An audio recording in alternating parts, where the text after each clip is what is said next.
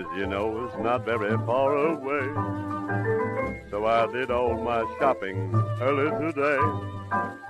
I'm smiling 'cause I'm happy as can be.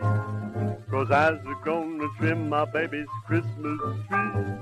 Let me hang my balls on your Christmas tree. I've got the nicest balls that you ever did see. No one else has balls like me. 'Cause I've seen many balls on a Christmas tree. Why, I like to see them hanging way down low. Of course, I don't want them dragging round in the snow. They'll sure look pretty dangling there, I know, hanging on your Christmas tree. Now we'll put this big long thing way up high, just like it's trying to reach the sky. I'm sure we'll have a hot time, just you and I, trimming up your Christmas tree.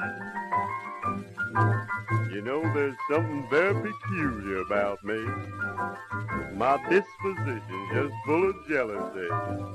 When Santa comes that night, I'll make him check his balls outside before he fools around your Christmas tree. Say, would you like to see my balls a little higher? Well, I could check them babies up with a little wire. But from what I see, you're gonna have candles on your tree, and I sure don't want my balls on fire. When Christmas is over, I ain't gonna hang around here. I'll take a little trip, you know, just sort of disappear.